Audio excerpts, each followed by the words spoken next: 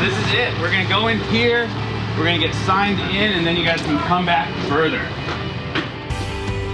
Specialized made this really awesome offer to community leaders across the country to come out and check out everything at Specialized.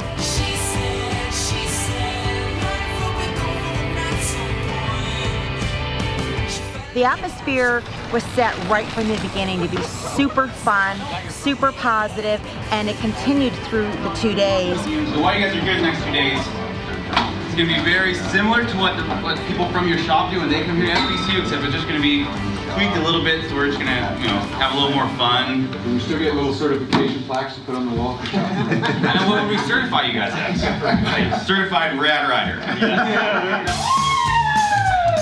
Everything has been like just above and beyond any expectations I've ever had of this place. Okay, so if you were to come to Specialized in 1976, it would look and feel just like this. Bob Dylan most likely would be playing on the radio. It was amazing to be in a place where bikes everywhere, and everybody rides, everybody loves what they do. Biggest thing for me was actually seeing the founder of the company come out, Hey everybody, talk to us, and go over what he did to start it, and talk about some of the experiences he had, and just be real. why did we make it pink? I think we didn't think about it a lot. We just said, we like it, this is different, and we want it to be different. I loved seeing all the concept designs, which was really great. You got flower power here, just a different way of looking at how you ride a bicycle. And the jerseys, how they made all that stuff was fascinating. Every athlete that we have in-house will take all their measurements, their chest, their waist, their everything. So are Needle's arms really this small? He's tiny. I mean, I can't even get my fist in there. Yes. I mean, It's been an experience that's been nothing short of absolutely phenomenal.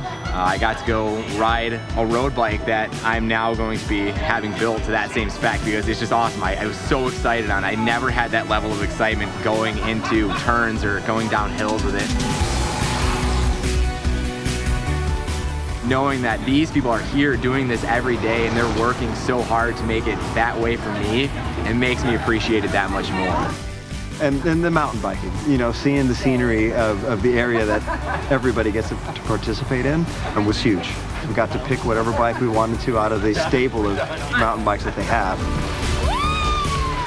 The riding, of course, was fantastic. The flow trail was amazing, just amazing.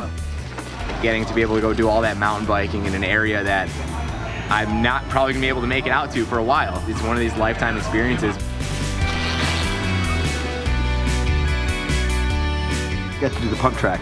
That was the biggest thing. I had never done it. I've been on a mountain bike before, but getting the pump track that's actually here for employees to use. Feet are level at all times, especially you really want to have your legs bent. If you have even the slightest bit of love for cycling, it's going to increase twofold from an experience like this.